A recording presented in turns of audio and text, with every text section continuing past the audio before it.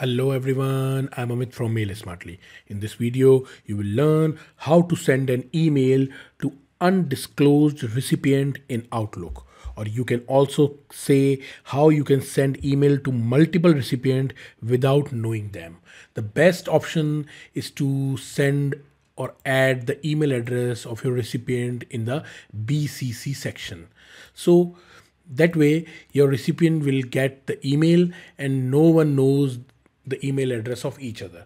But the point is, what is the email address you will enter in the to section? Most of the senders enter their own email address in the to section and send the email. But I have also seen that some of the senders, some of the newsletter emails received in my inbox consist of an email which is undisclosed recipient. So how you can do that in Outlook? So what is undisclosed recipient?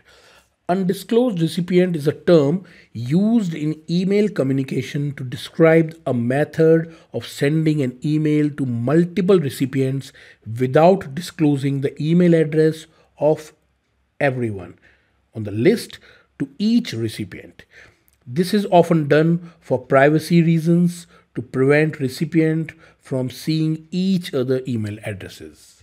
So first of all, you have to create an email with the name of undisclosed recipient. And how you can do that? Simply go to the contact here, click on new contact. Now here, full name. First, you have to enter your name. Instead of typing your own name, you will simply enter undisclosed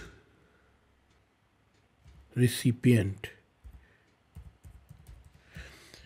Now enter the email address. Say if I want to send the email from this email address, fill the rest of the form and simply save. Now your email address with the name of undisclosed recipient is added in your contact list.